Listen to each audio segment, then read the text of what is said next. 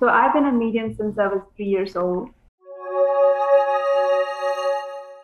Oh, wow. And you go through, and I know a lot of mediums go through a phase where there's a lot of doubt, layers of doubt, layers of not knowing, how to express what you're seeing and feeling and hearing. And then you have, I come from a family of mediums. So my great-grandfather, my grandfather, my older sister, they're all psychic mediums, but none of them were trained. They were just naturally gifted. And for some reason, my mom always kept me and my sister away from it, for whatever reason. And as growing up as a child, when you say, "Mom, I see something," and the mom says, "No, you don't. You don't." You start developing a lot of doubt about your gifts. So if most mediums kind of stumble upon it, or they lose their path somewhere in the middle and then come back to it. But eventually you do come back to it. Yeah. So do you have a memory, since you said since you were 3, do you have like a memory of when you first were able to, see or connect with spirit? Absolutely. I mean, I have it's funny because I remember everything since I was 1 or 2.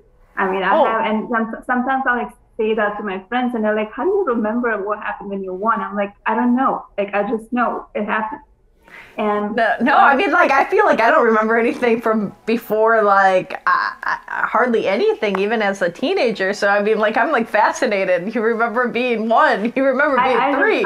I think I remember the most, I would say, monumental things that happened. Okay. Obviously not what I ate yesterday. Yeah, of course not.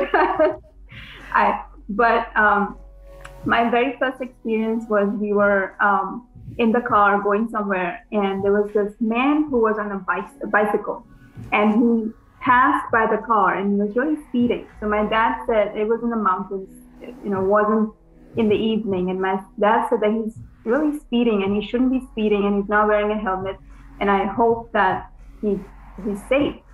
A few minutes later, our car passes by and that person was in an accident. And wow. I was about 3, and I remember like just peeking out of the window, and suddenly I started talking to this guy, and I was like, Mom, like, I see someone by the window.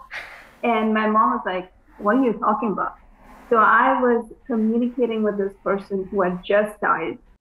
You enjoying this so far? Did you forget to subscribe? Make sure to do so. It takes 2 seconds. Just press that little button, the red one. You know the one. Just press it, little like. All right, enjoy the rest of this content. And he was asking me to reach out to his family to let them know that he's okay. Obviously, as a 3 or 4-year-old, you don't know what to do with it, right? Yeah. But a few days later, we found out that it was his wedding, and he was out distributing his invitation cards. Oh. So he wanted me to reach out to his fiance, his to-be wife, to let her know that even though he was in an accident, he's okay. Wow. Yeah, that's my very first experience of knowing that I could communicate with someone who had passed away. Wow. And did your parents help assist you in delivering that message? Because you said that they were like kind of, No, not at all. My mom would just really try her very best to keep me and my sister away. Yeah. My sister never got to a point where she could develop it further or train. Thankfully, I was able to do that.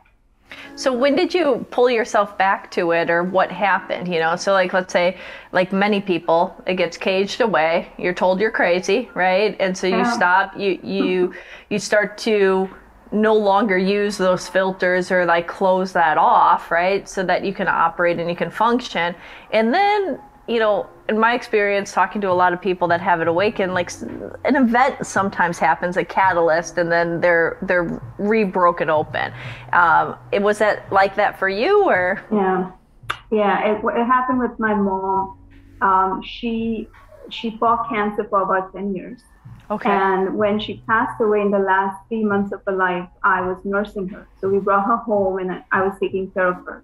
And she started telling me about these things that she was seeing.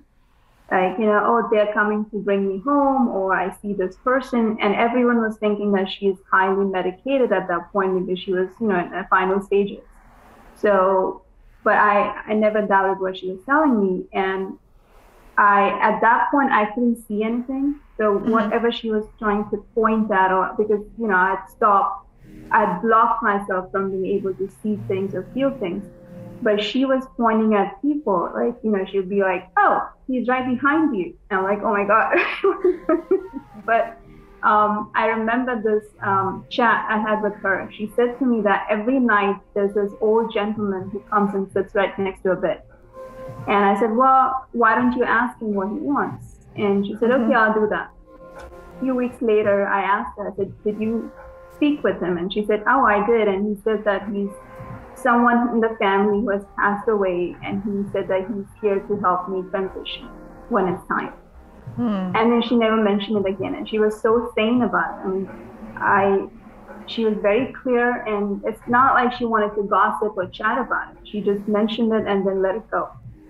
So yeah, I think that was when I was like, I need to get back into this, because I remember myself sitting outside and trying to just hear things or see things, and I couldn't at that point. And this is about 10, 12 years ago. Okay. And I felt like I lost it. I felt like, oh, maybe I can't do it anymore. Yeah. But then I got into training, and anyone can train, ourselves to become mediums. So. If you like this content, make sure that you like, subscribe, and comment below. And we also have amazing link right there for some cool products. I know you want to check it out. I know you want to click it. Go ahead. Come on. You can do it. All right. Until next time, have a beautiful, blessed day.